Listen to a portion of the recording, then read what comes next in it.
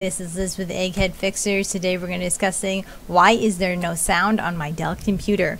And we're going to go over some software and hardware solutions. If you find this video in any way helpful, please like and share. So first we're going to go over the software solutions, like I said, and then we're going to go over, they're the same for the software solutions are the same for a desktop as they are for a laptop. And then after we're going to go over some hardware solutions relating to sound. So first, and like I said, we'll go over desktop and laptop hardware issues. So we're also I'm going to be doing this in Windows 10, but I'm also going to give you some pointers if you're running Windows 7 or Windows 8, how to do the same thing there. It's just slightly different. So first, I'm going to have you run a little built-in troubleshooter that Windows 10 has. I'm going to go down to your Start. And I'm going to this little settings wheel. If you're running Windows 7 or Windows 8, you would need to go to your control panel. And when you're in your control panel or Windows settings, you would type in find and fix. Whoops. Find and fix problems.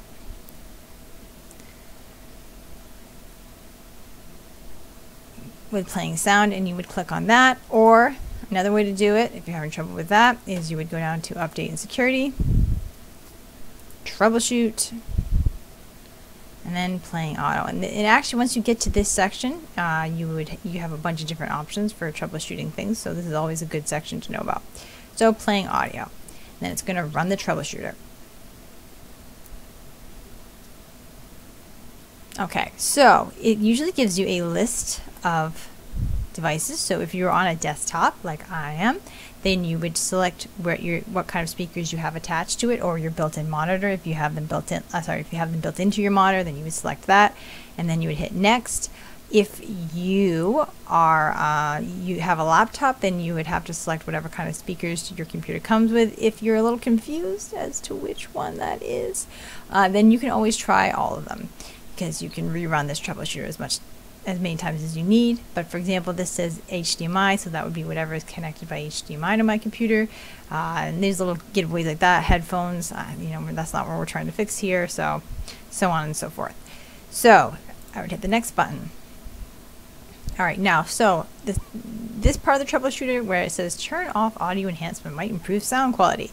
To turn them off, use the disable all checkbox. Now, this is good for if you say your speakers are scratchy, having some sort of cutting in and out problem, then this would be a good part of the troubleshooter to use. If you have no sound at all, it probably most likely will not help you. So I'm going to hit no.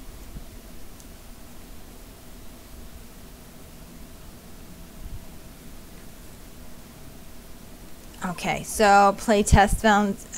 So apparently they want to reinstall my audio driver. So I'm not going to do this, but this would be a good thing to try. I'm just going to take you through all the different possible solutions. Okay, so it's already done. All right, so that would be how you would go about doing it, and it will also reinstall the drivers for you. So that's a really nice thing. So if you find that it doesn't find anything at all, I'm going to take you a next step. Do something similar manually. We're going to go over to this PC. I just went down to File Explorer, double clicked. When it opened up, I'm going to right click on this PC, or sometimes if you're like Windows 7, Windows 8, it will say something like My Computer. And then I would go down to Manage. Once I get my Computer Management Console open, you go to Device Manager, and you're going to go down to this Sound, Video, and Game Controller. Use the arrow to make it come down.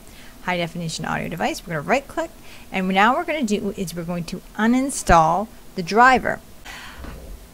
I'm not going to actually uninstall my device because my sound is currently working. But if your sound is not currently working, you would click on uninstall device, and then you would I will say like, are you sure kind of thing, and you will say yes, and then you would reboot the system and allow Windows to reinstall the driver automatically, because sometimes they just aren't working correctly and you need Windows to fix it for you.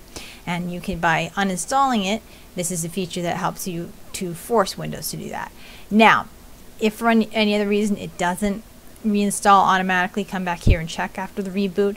But so if you find that it doesn't reinstall the driver automatically, then you can go to your PC Maker site and download it there, whether you're a Dell, HP, Lenovo, so on and so forth. You just go to that manufacturer's website, go to their support section, and type in your model, and then they have a usually really easy portal to download drivers for your audio.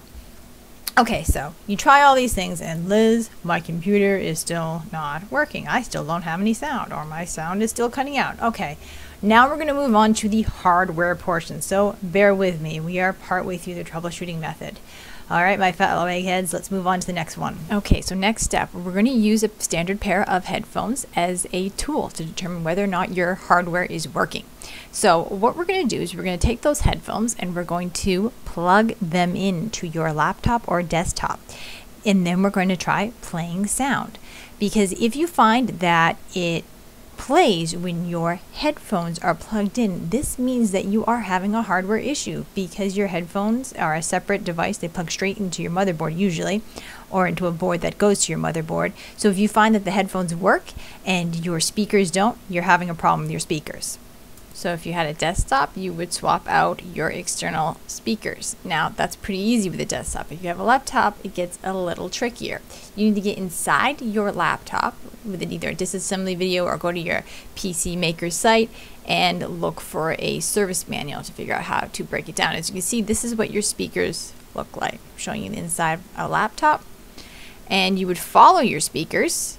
Now they might look a little different than this in the shape, but you would follow them up to the plug right there, and see how it says SPK right next to there. It doesn't always, but that's kind of a good indicator.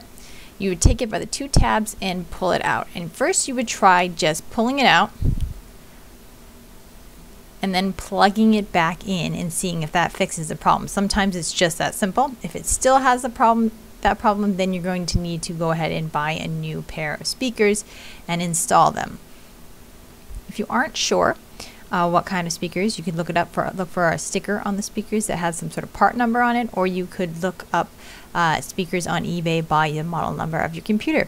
But that's it. Thanks for watching our video. If you found it in any way helpful, please like and share. If you like do-it-yourself computer repair videos, if you're an egghead like us, then go ahead and subscribe.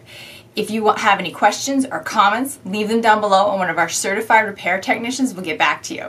But anyway, from one egghead to another egghead, this is Liz signing out.